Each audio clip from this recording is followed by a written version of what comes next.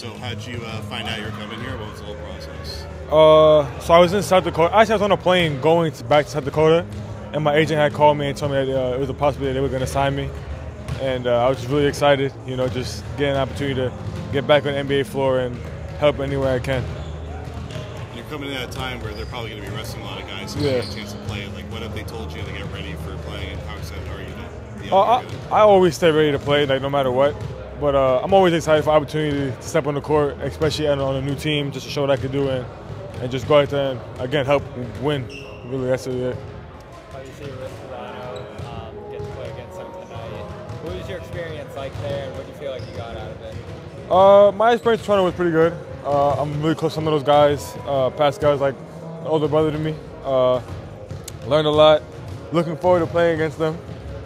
And just want to have fun. Just get back out there. What's the adjustment been like to the NBA so far for you? Now, obviously, big double guy in college, just getting used to this level and the size of this account. Yeah. I would just say like finding my niche, whether it be like learning how to get around bigger guys for rebounds, or learning how to get my shot off fast, or developing my three-point shot, my playmaking and stuff like that. Just trying to become more of an all-around player rather than limiting myself to one thing. The Raptors are kind of legendary in their development. What makes the 905 so special and what they do? I always say the family atmosphere. Like, they make you feel like you're at home, you know, and then they kind of just like mold you into a player that they see fit that could play in the NBA really anywhere. So I'm extremely grateful for them and the time I spent there. What are the lessons you take from them? Again, staying ready. Like, no matter what, like, you know, in the G League you play a lot, you might not play a lot in the NBA, so just always being ready to go out there and make an impact on the game. And just being overall, just being a good person, a good locker room dude, just having that positive attitude. And then did the Celtics show any interest in you up until this point? Like, have you had conversations with them? I came here for a pre-draft workout my rookie year. I spoke to Brad Stephens. He said he was monitoring me since I was in college, so that's always good to hear, you know, just knowing that I'm in people's thoughts, and it was good to hear. What types of things have you been trying to focus on as you try to stick in the NBA and find long-term?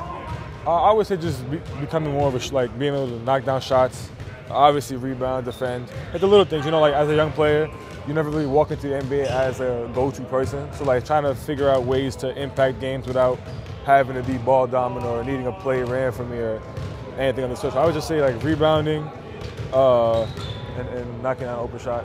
What about your time in Toronto taught you how to play with like better players and kind of fit in instead of being a star? How did it teach me, you said? Oh, I would say like I was playing with Pascal, Fred, OG, and Gary and those guys. Just really like knowing who you're playing with on the court and what their go-to is, and like how to get out their way or set them up to get a bucket or make a play for the team. It's been like being in the league at the same time as Julian. Oh man, it's a dream come true. I mean, growing up together, we always dreamed about playing together or even just playing in the NBA at the same time, man. It's been a blessing so far. He's doing great over there in San Antonio. I just continue to wish him success. Have you gone to play against him yet? I played against him when I was in Toronto, my first G League game this year.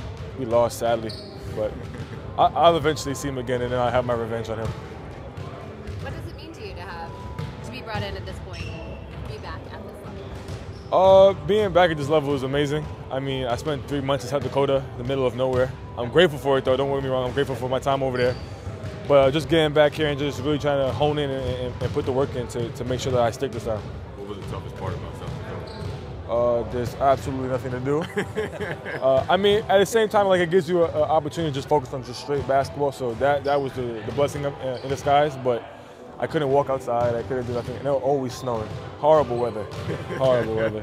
Did you like Mount Rushmore or anything like that? No, I stayed inside. It was too cold. It was always snowing, feet of snow. It smells funny over there.